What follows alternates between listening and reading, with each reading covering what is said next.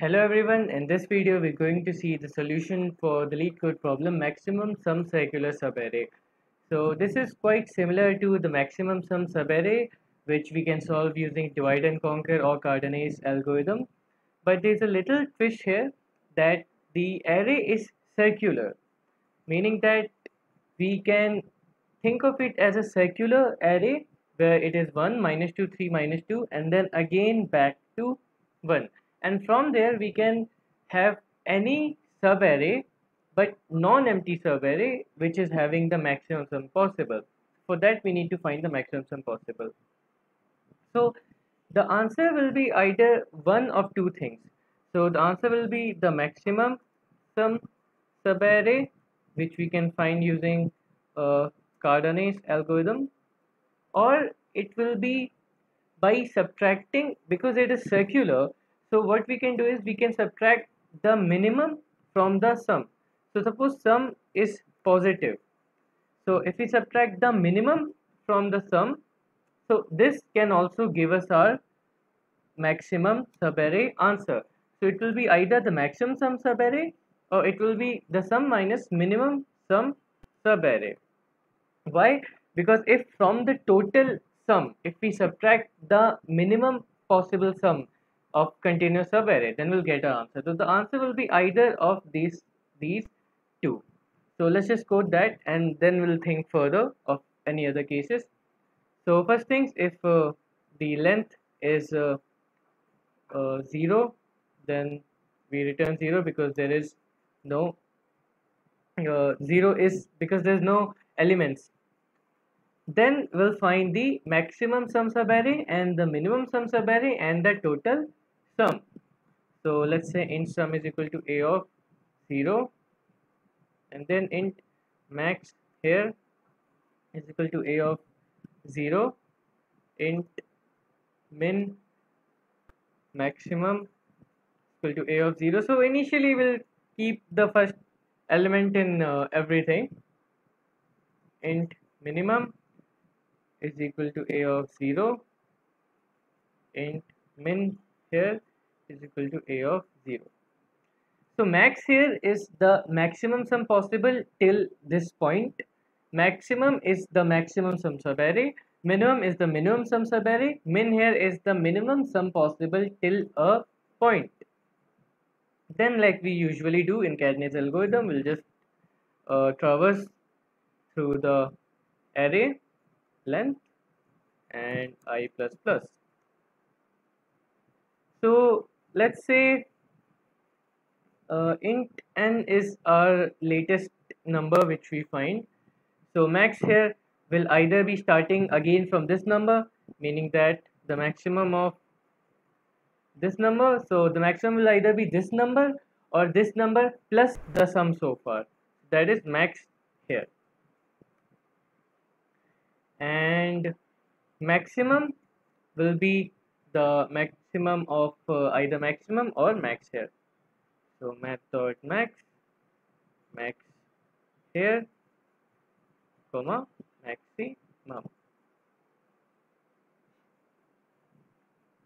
Okay, so what we're doing is we're finding the current element and either we'll get the maximum sum by adding this or by taking this itself.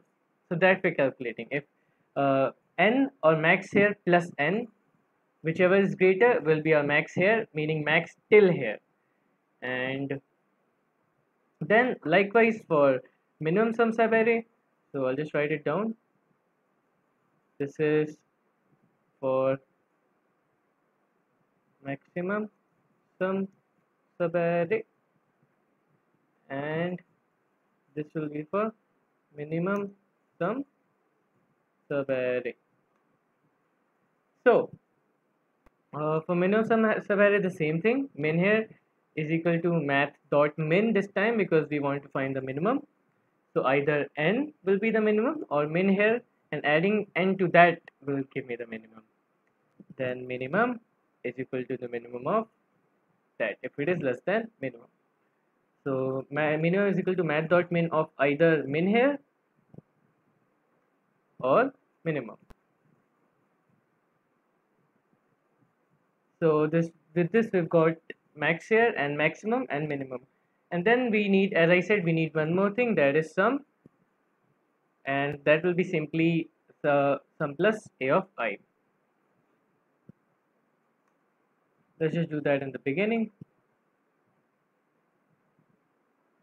So with this, we've calculated three things. We've calculated sum, maximum subarray, maximum sum subarray, and the minimum sum subarray.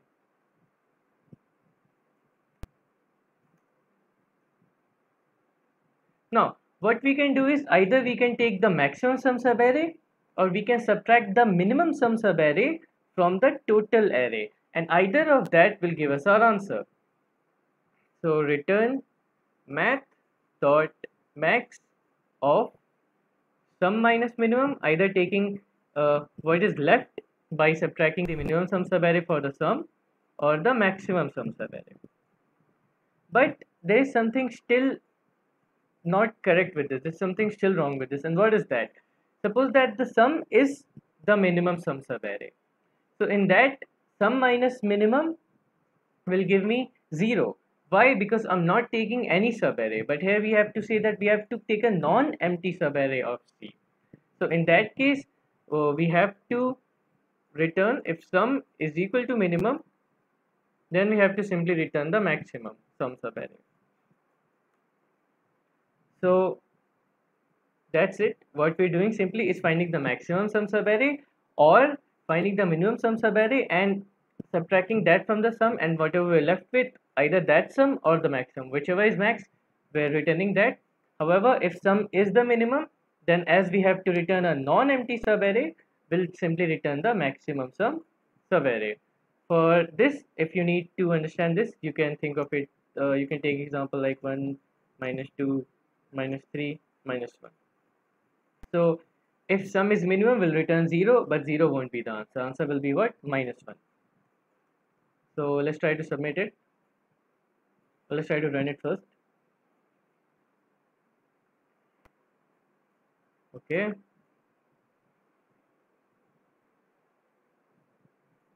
Okay, so it got accepted. So again, in a nutshell, what we're doing is we're finding, because it's a circular, so either we can find the sum and minus the minimum, that will be the maximum, or simply the maximum sum subarray using Cadenay's algorithm. So that's all. Thank you.